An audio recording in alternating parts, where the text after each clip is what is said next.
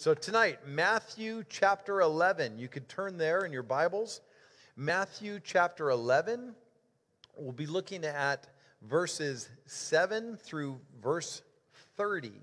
So Matthew chapter 11, verses 7 through 30. Let's pray, and we'll look at the word together. Lord, thank you. Thank you for your word. Thank you that we have the Gospels that tell us about your life, that tell us about what you did while you walked the face of this earth, that tells us you're approachable and real, that you went through everything we go through, that you experienced it all, and yet remained sinless. And like we're told in the book of Hebrews, oh Lord, that because you experienced that, because you went through it, we have a compassionate, a sympathetic high priest who can identify with us in our weaknesses, in the mistakes we make. And you're sympathetic towards us in that, and praying for us and interceding on our behalf. Oh Lord, we can't thank you enough that because of you, we can have life. That through the sacrifice that you made, the sacrifice that you paid, that we are seen as sinless when we receive you. What an amazing thing that God has done for us. No, Lord, as we look at this section of Scripture, as we talk about what it is you would have us ponder, Lord, I pray that you would speak to our hearts, that we would draw near to you, and, oh Lord, that our hearts would desire to ever draw near to you. We love you, Lord Jesus. Speak to us, I pray, in Jesus' name. Amen. Amen. So last week, we looked at the first few verses of this chapter, and we read how John the Baptist had sent two of his disciples to Jesus to inquire as to whether or not Jesus was the one. And it says this in chapter 11, verse 1. It says, excuse me, I was working on sheetrock all day and dust. Even though wearing my mask, it still tickles. Anyway, chapter 11, verse 1. Now it came to pass, when Jesus finished commanding his 12 disciples, that he departed from there to teach and to preach in their cities. And when John had heard in prison about the works of Christ, he sent two of his disciples and said to him, "Are you the coming one, or do we look for another?" And Jesus answered and said to them, "Go and tell John the things which you hear and see. The blind see, the lame walk, the lepers are cleansed, and the deaf hear. The dead are raised up, and the poor have the gospel preached to them. And blessed is he who is not offended because of me." John had been arrested by Herod and bound in prison. Upon hearing what happened to John, we're told that Jesus actually left that region and he went to Galilee. And again, John had been in prison for about 10 months and had received reports from his disciples about Jesus and about what was going on with Jesus and what he was doing. And seemingly, John starts to doubt as he is bound and probably feeling alone and forgotten. The precursor, the forerunner, the best man of the bridegroom was left there in prison.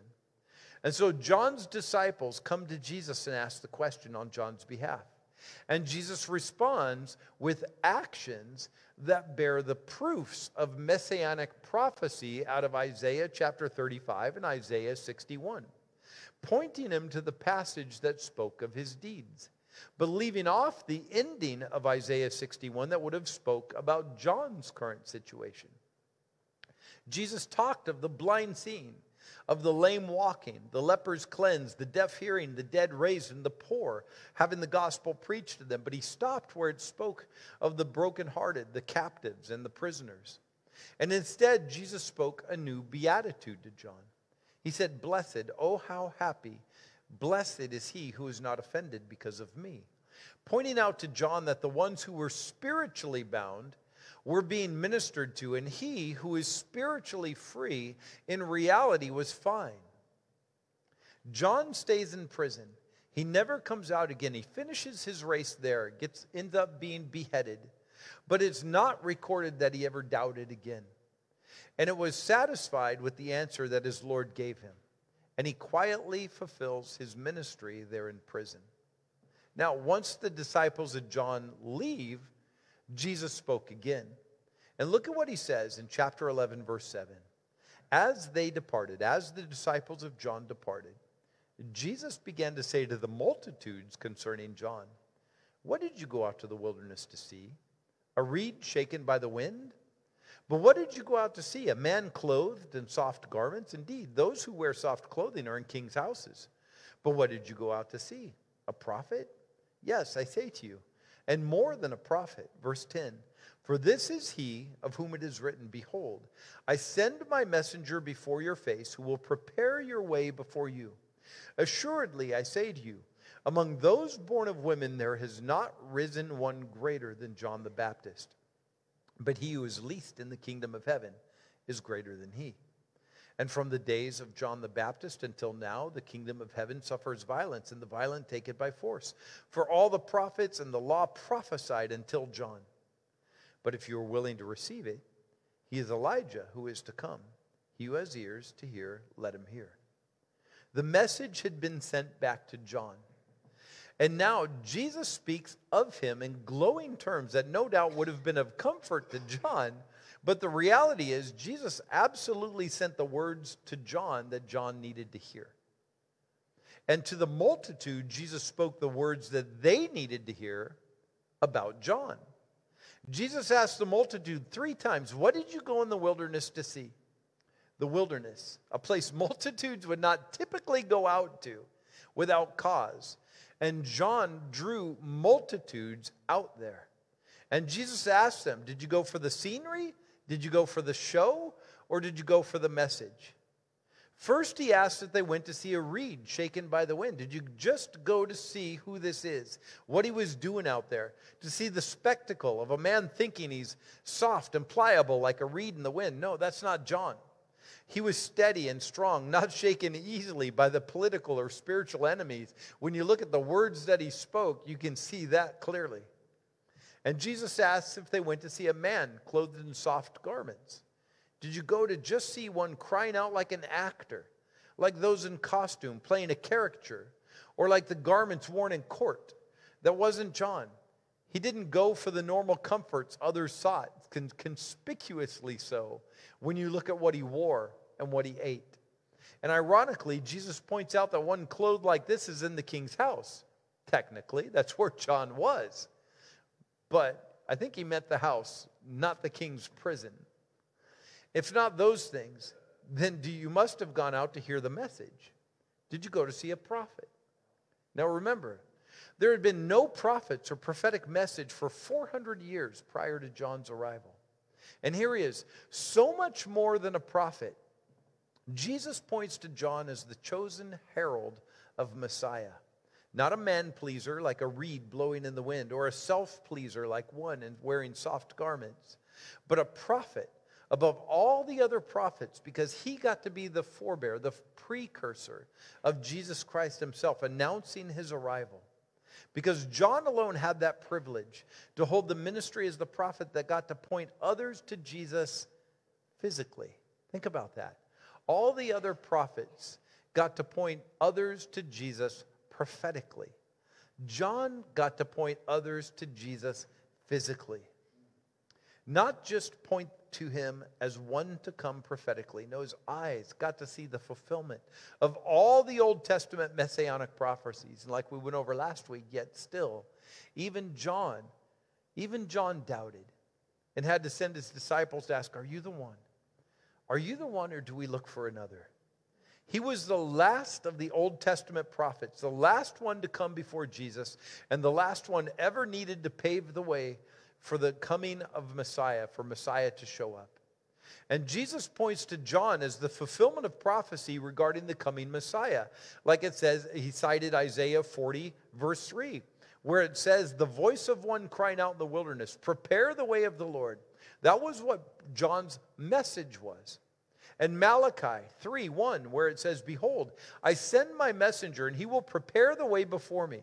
And the Lord, whom you seek, will suddenly come into his temple, even the messenger of the covenant, in whom you delight. Behold, he is coming, says the Lord of hosts. And Jesus calls him the greatest of any born of women. And out of all of that, Jesus still says that he who is the least in the kingdom of heaven is greater than he. Can you imagine yourself in that way? Can you imagine yourself? How could I be greater than John the Baptist?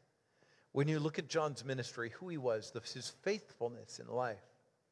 You see, even though John was great, the greatest of the prophets, greatest of those born of women, he was not born again under the new covenant. He lived, he prophesied, he ministered, and he died before the completion of Jesus' work on the cross and before his resurrection. We'll see him in heaven. But there's a difference between Christians, people who have accepted Christ under the new covenant, and believers under the old covenant. He lived, he prophesied, he ministered, and he died before the completion of Jesus' work at the cross and before his resurrection. Before the completion of the ministry of redemption. And so he did not enjoy the benefits that come with the new covenant. Even though his ministry was to point all to the one bringing the new covenant.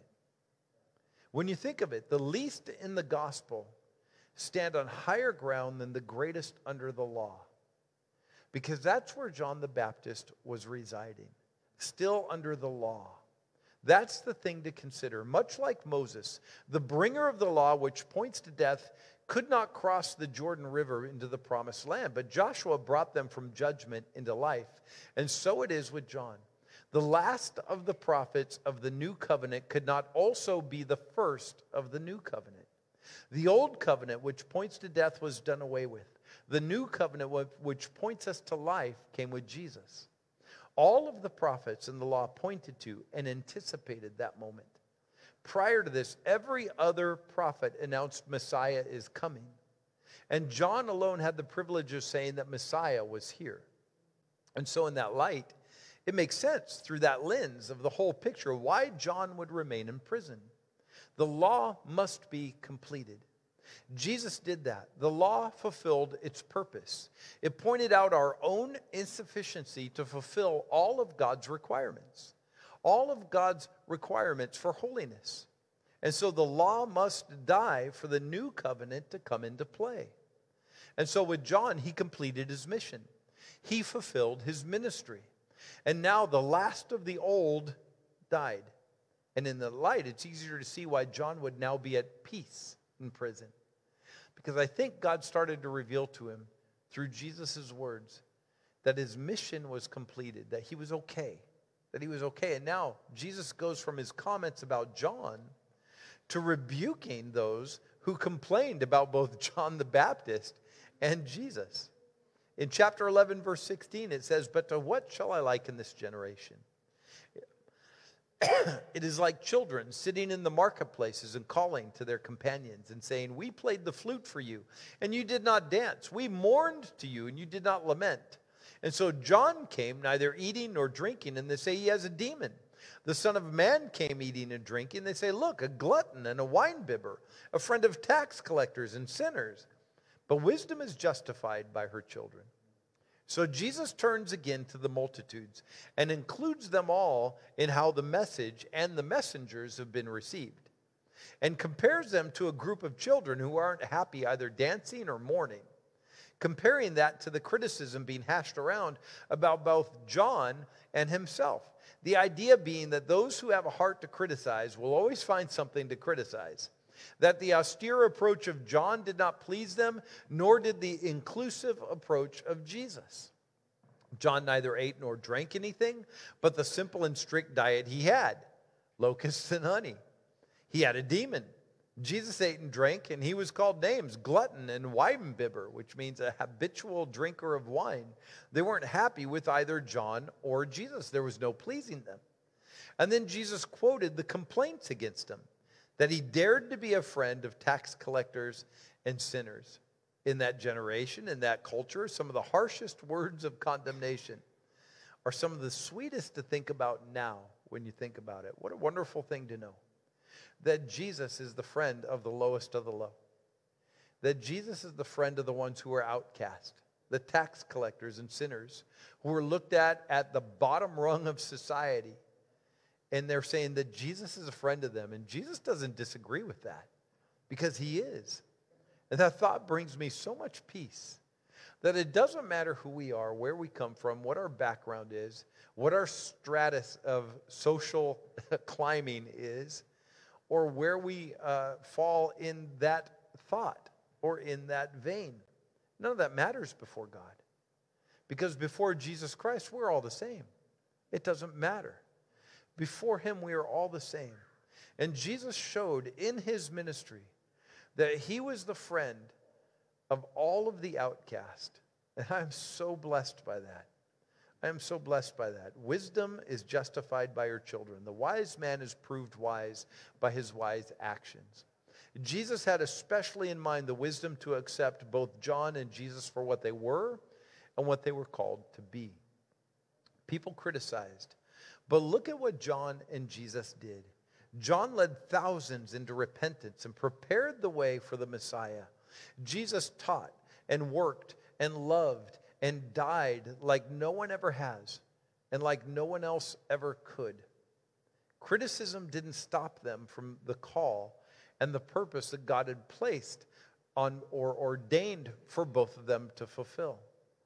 In chapter 11, verse 20, it says, "Then he began to rebuke the cities in which most of his mighty works had been done, because they did not repent. Woe to you, Chorazin, which is the city in Galilee. Woe to you, Chorazin! Woe to you, Bethsaida! For if the mighty works which were done in you had been done in Tyre and Sidon, they would have repented long ago in sackcloth and ashes. But I say to you, it will be more tolerable for Tyre and Sidon in the day of judgment than for you.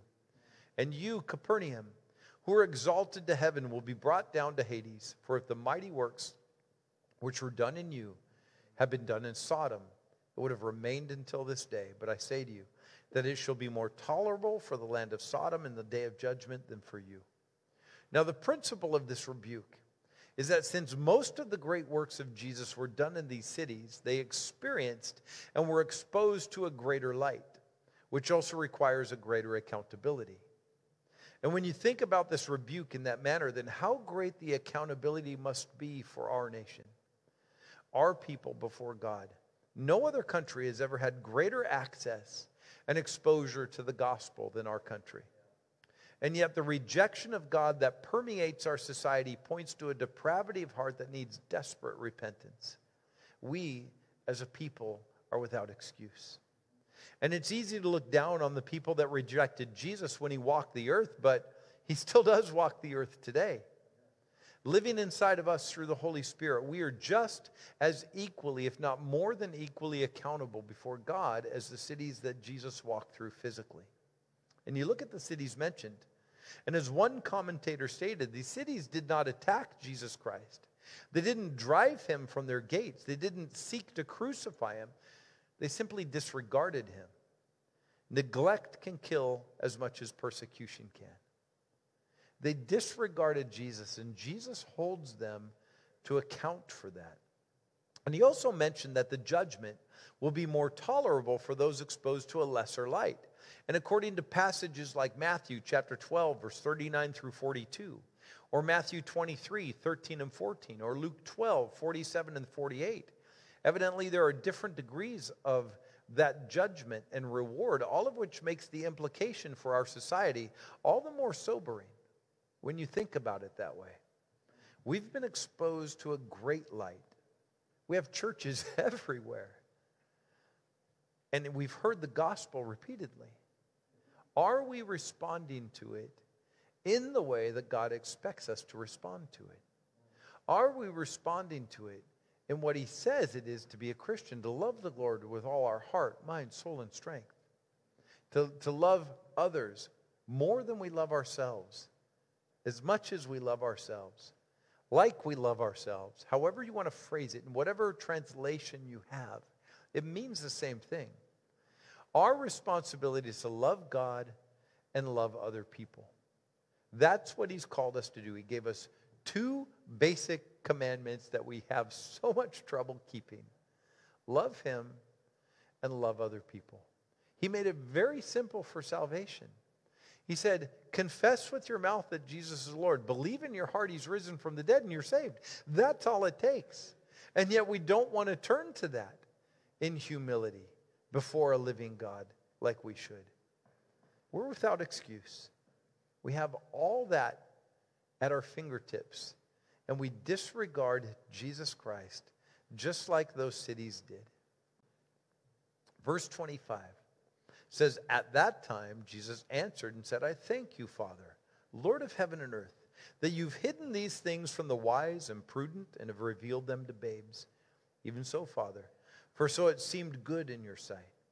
All things have been delivered to me by the Father, and no one knows the Son except the Father, nor does anyone know the Father except the Son, and the one to whom the Son wills to reveal him."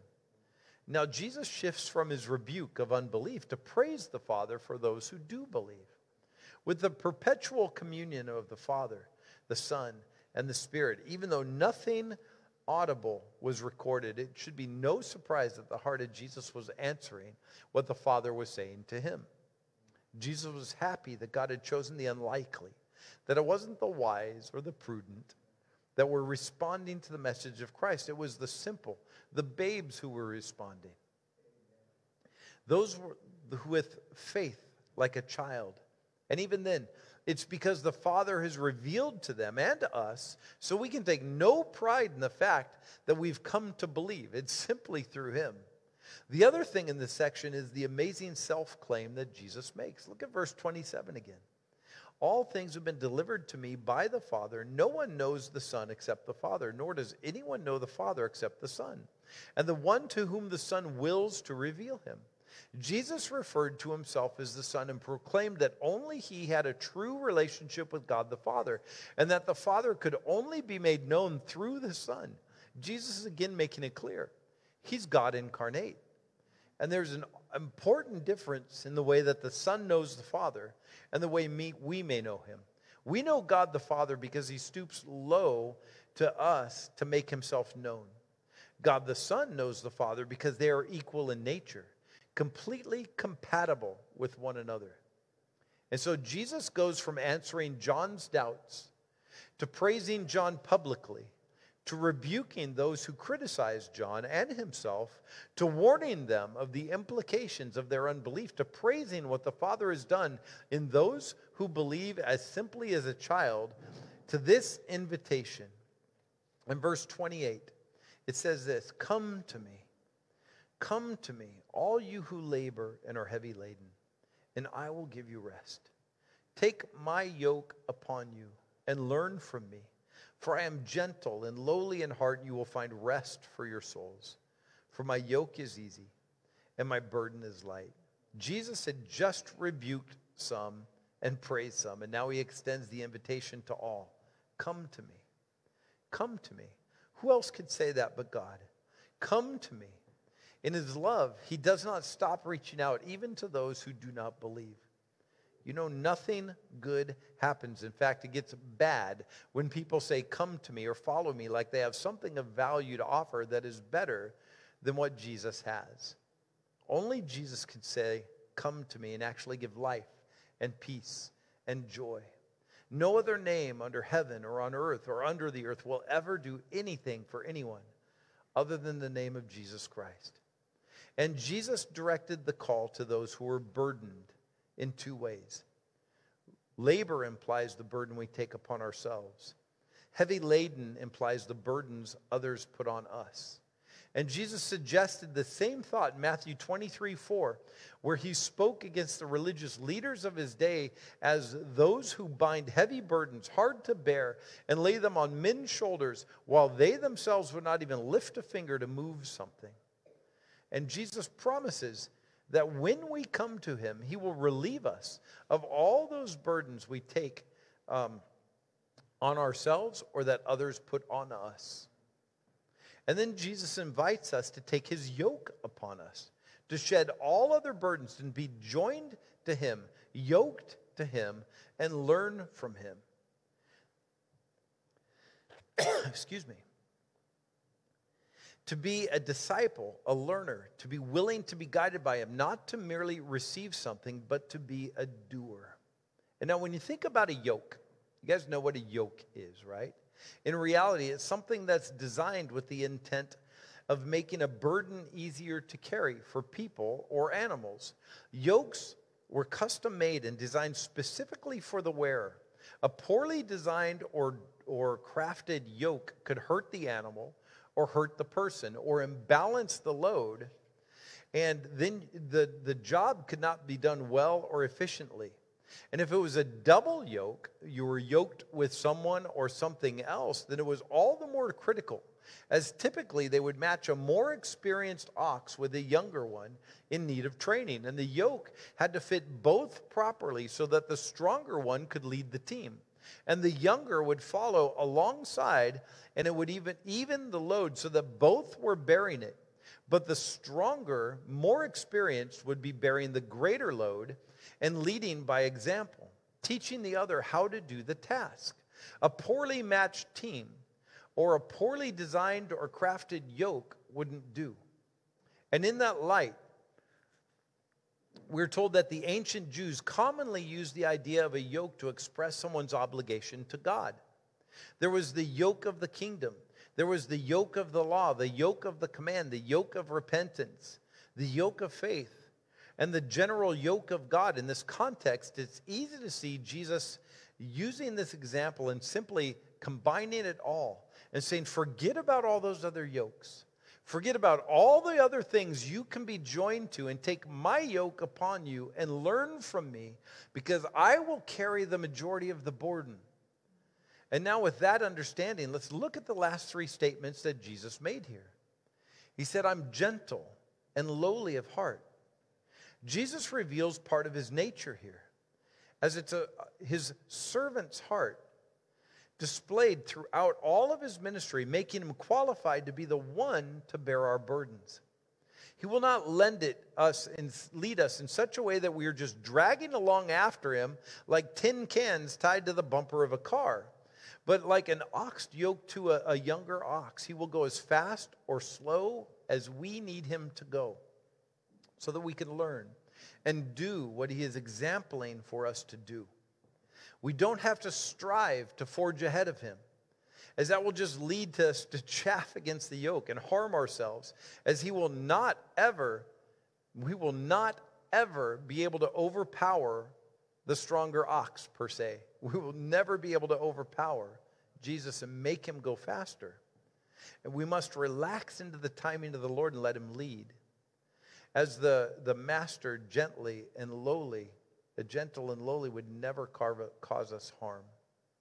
The other thing he said is, you will find rest for your souls. And Jesus describes his gift to his followers. Rest for our souls. He echoes the passage out of Jeremiah chapter 6, where it is the offer of God to those who follow his example, his way. And Jesus issues the same invitation in his own name.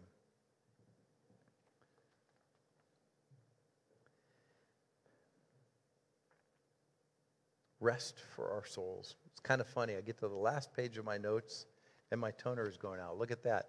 There's half a page there. It's like, oh, okay. Well, we're done. But regardless of what that says, it reminds us, the people, the only way to find rest for our souls is to walk in the ways of God. And Jesus adds that the way of God is with him, yoked to Jesus Christ, learning and following his example. It's nothing complicated, just following him. And out of that, the promise is that we have rest for our souls. And the last thing he says is, my yoke is easy and my burden is light. And Jesus summarizes his invitation with that promise and that assurance. The yoke is easy and the burden is light because he bears it with us. Borne evenly, just like the response of the people out of Jeremiah chapter 6, it might be unbearable, but with Jesus, bearing a yoke and bearing the burden is easy and light. Remember what we talked about regarding yokes. When training a younger animal, how would they do it? They would pair it with an ox that was stronger but had more experience, and enough experience to know how to plow. And when the farmers back then, they would often yoke it to an older and stronger, more experienced animal who bore the brunt of the responsibility, who bore the brunt of the weight, and could train the young animal through the learning process. And the word easy means this, when he's talking about the yoke, the word easy means that it's well-fitting, that it's fit for use, that it's useful, virtuous, manageable, mild, and pleasant. When he says his yoke is easy and his burden is light, that's what he's talking about. These yokes were made of wood. The yoke was carefully crafted so that it would fit well and not gall the neck of the animal. The yoke was tailor-made to fit each and every one of them. And our God knows enough how to make a yoke for us too. If that's the care that they took with a yoke for an animal, and his promise is that if he's making a yoke for you, it would be easy and light, that means he's custom made the way for you to walk with him, for him to lead us, for him to carry the burden, to show us and train us everything it means to follow him, to walk after him, to give us rest inside of what he's called us to do. And that's his promise, that when we're walking with him, his burden is easy and light. My yoke is easy, my burden is light. Whatever it is that the burden that the Lord will place upon you will be custom fit for you and he to bear together. That's the way he did it, because he is a good shepherd. Because he is a good shepherd. Because he walks in humility. It's amazing to me that God of all the universe would humble himself to become a man. That he would walk the face of the earth and go through all that we endured.